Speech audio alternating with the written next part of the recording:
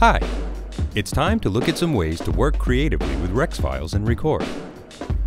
Record allows you to work with Rex files in new ways. But first, a little recap if you're not familiar with Rex files at all. A Rex file is typically a loop that's been cut up into its rhythmical components using recycle. Here's a drum loop that we've cut up so that each drum hit gets its own slice. When we save a Rex file, these slices can be played back at any tempo or any pitch.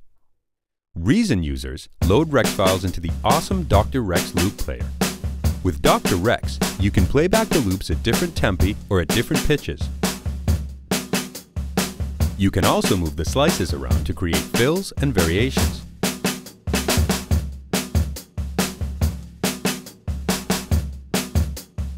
Using Record, you can use Rex files in another way. Here, you load the Rex files as audio files into your arrangement.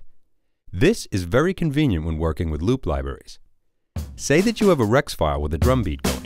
Now, you want to add another Rex file with the same beat, but with a fill at the end.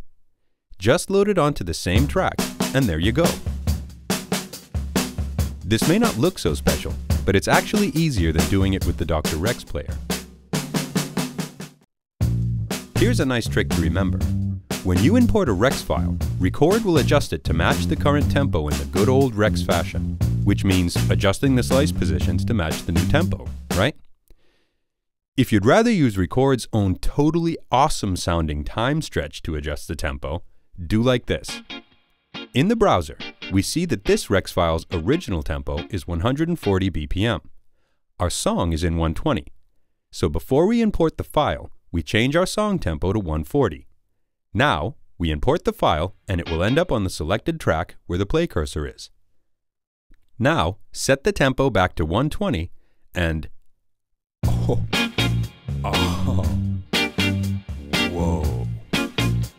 Words simply can't describe how good it sounds. Who writes this stuff? Before we end, here's another cool Rex trick in Record. You can use this trick as a way to create fills and variations as in our first example, but we'll look at how to work up some happy accidents instead. First, we create an audio track, and then import a Rex file. Here's a basic beatbox loop that's in the Reason sound bank. If you use Record without Reason, you can still do this, but you'd have to find some Rex files elsewhere. Don't worry, there are tons and tons of them. Now, double-click the clip and set Record into comp mode, like this. Now, let's just go crazy and load a random bunch of loops. A house drum loop, some guitar perhaps, and some organ maybe.